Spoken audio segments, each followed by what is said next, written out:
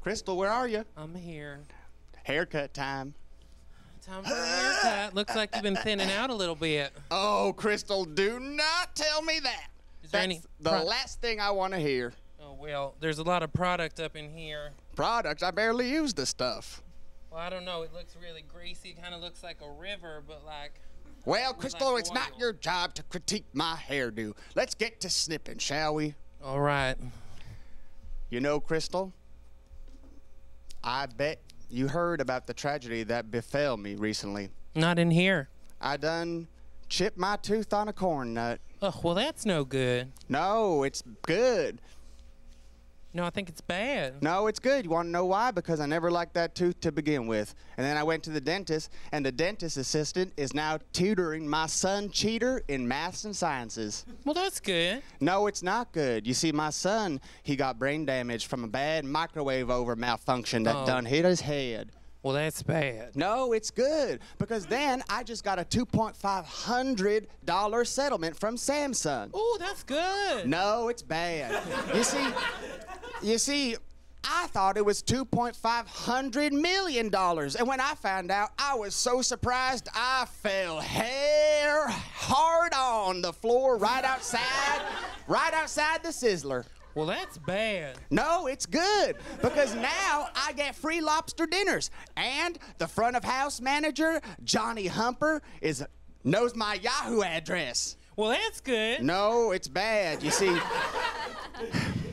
it's because I'm in an open relationship. Well, that's good. No, it's bad. You see, now my house is full of interior designers. Well, that's bad, I guess. No, it's good. Because now I'm going to be on that magazine, Country Living. Oh, that's good. No, it's bad. You see, Country Living was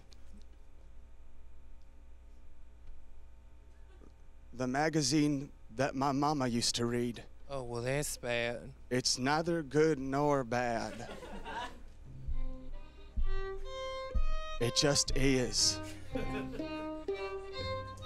I'll never forget the moment my mama looked me square in the eye, and she said to me, "It's time to meet your daddy." And I said, "Mama, what's gotten into you? Mama, you look different."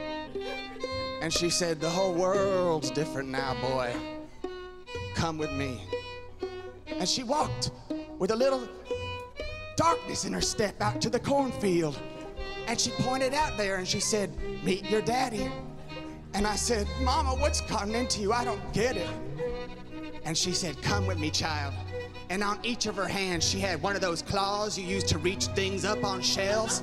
You know those claws they sell at 99-cent stores? And she said, "It's time to dig up your daddy." And I said, "Mama, what's the meaning of this?" And she walked with a fury toward the center of the field. And there she went, deep into the ground, clawing and clawing and clawing and clawing, until she hit a hard spot, a little wet and black as the night. She said, "There he is, there he is." And she pulled up a mummified corpse. And I looked at the corpse, I looked at the skull, and I realized that was my father. And I looked at his face, and I realized it was my face. And I realized it was his face, and his father's face before that, and his father's before that, and his father's before that, and on and on and on like that, forever and ever ongoing. And I knew deep down in my bones that I was worthless, and that I was gonna be stuck on this farm, no matter what happens. God damn it! God damn it!